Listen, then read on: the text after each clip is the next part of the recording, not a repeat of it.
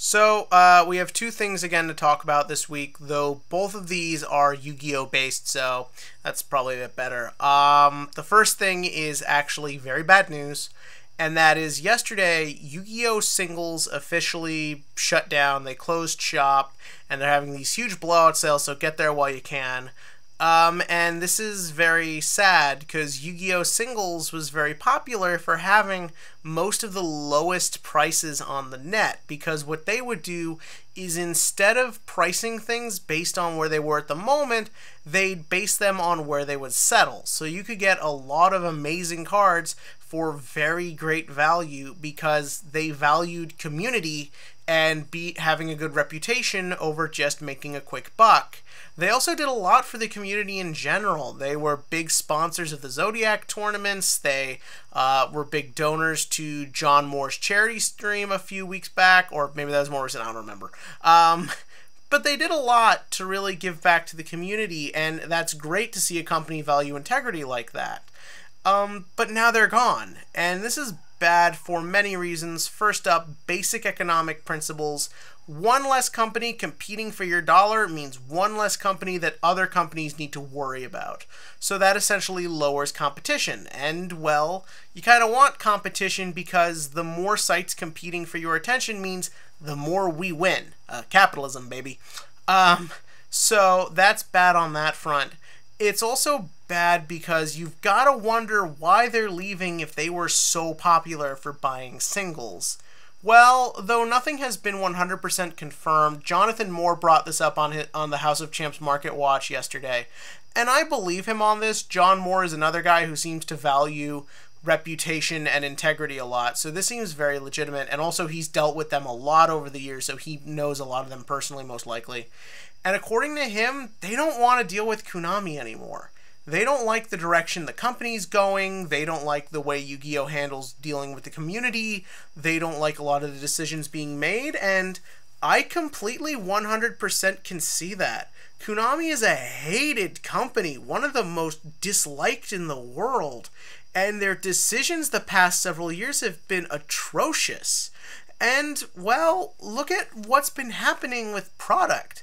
Sealed product has really lost a lot of value over the past few years, in part due to bad core sets that really screw up rarities, like making all this shit that shouldn't matter high rarities.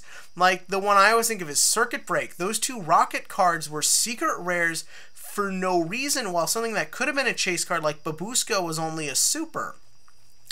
Then you look at like Extreme Force, Cybernetic Horizon.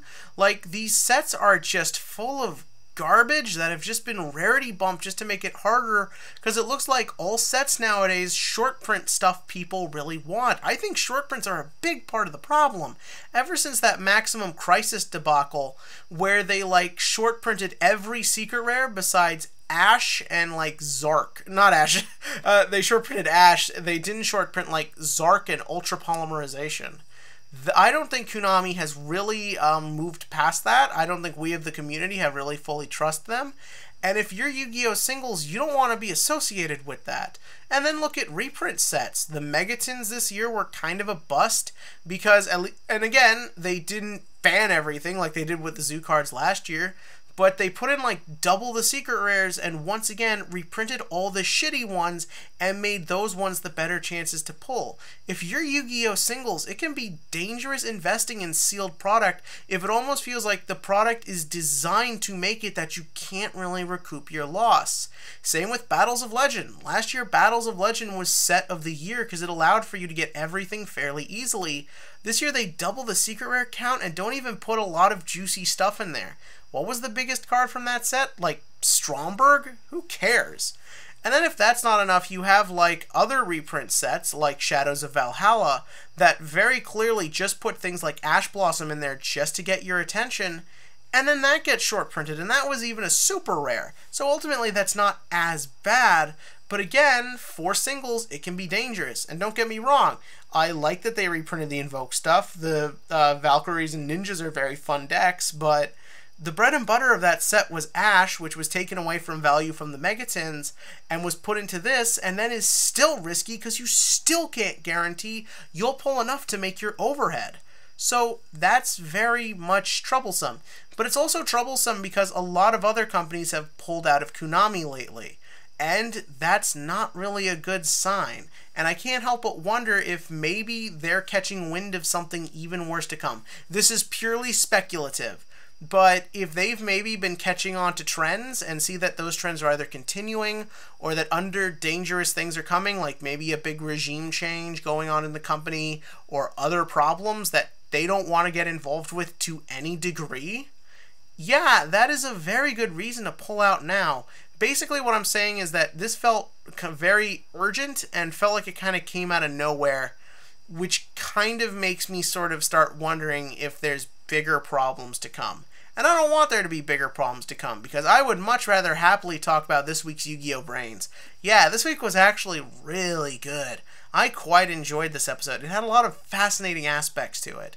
But the one thing I do want to address very quickly, I don't really like Revolver's new outfit. I said so last week, and I was sort of hoping it would grow on me over the course of this episode.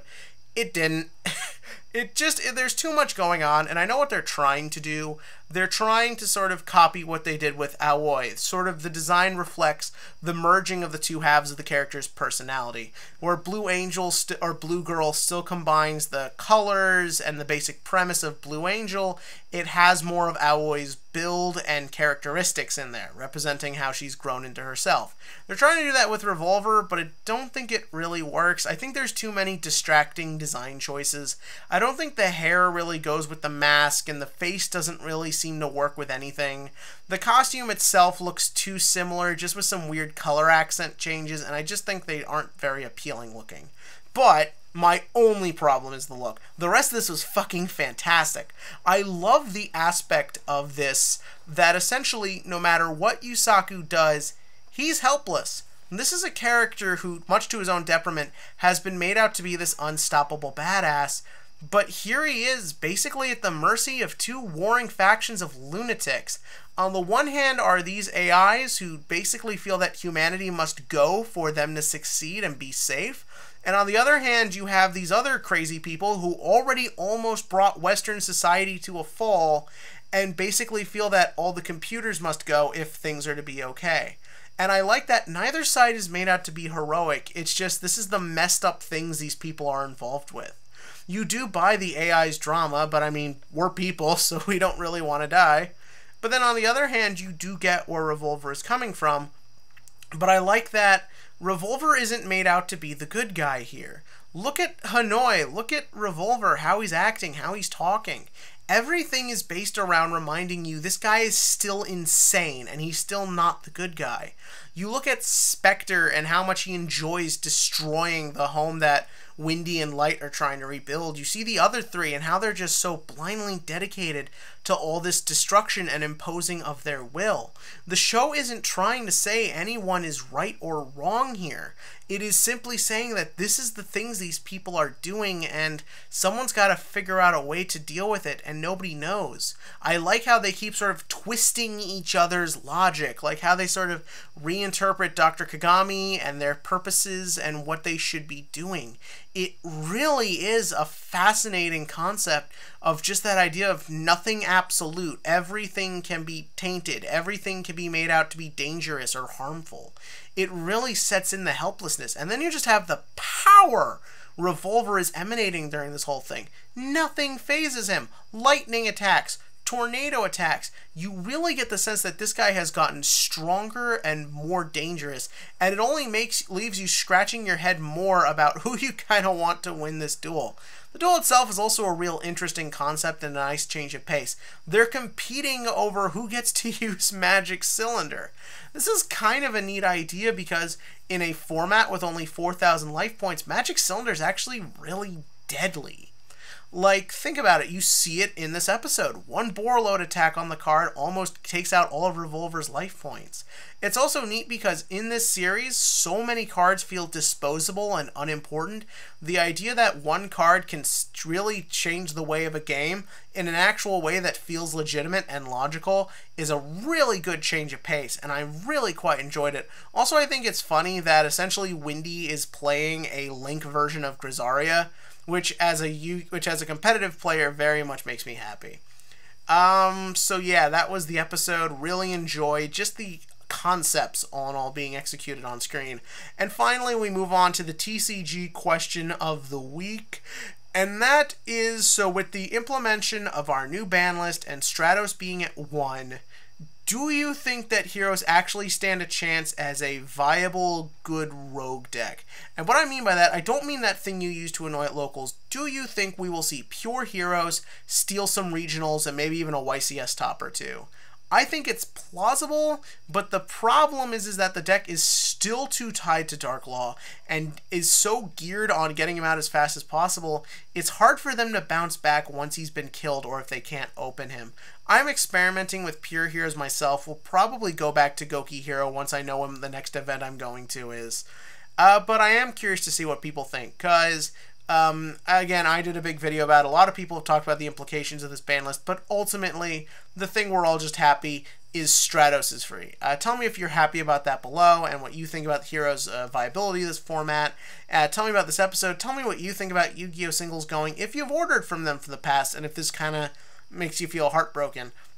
And as always, click to like, click to subscribe, and keep tuning in for further details on Konami potentially just falling like the Hindenburg.